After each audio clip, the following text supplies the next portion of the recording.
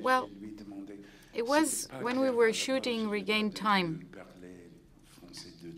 I was not very clear. I was not speaking French very well. Everybody was speaking very fast. And I was just asking Raoul if I was in the scene or not. Just simply that question. Was I in or out? I think it was in a billiard room or something like that.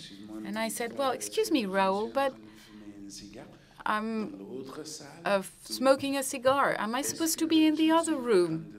Or am I smoking the cigar in this very room? Or do I have no cigars at all? Is it in a billiard room or what? I don't understand. Simple question. So Raoul started a long monologue for 30 minutes. And it was about why the tree would lose its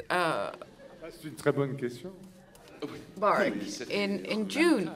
It was a good question. Oh, of course, it was remarkable. I was very interested in his monologue, but after 10 minutes, I understood that he was not going to answer my question. Actually, he never answers directly.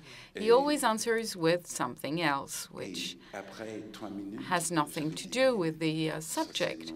And after 30 minutes, I thought, well, he is my favorite filmmaker.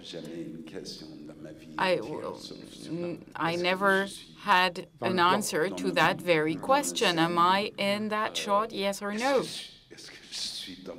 Am I in the film?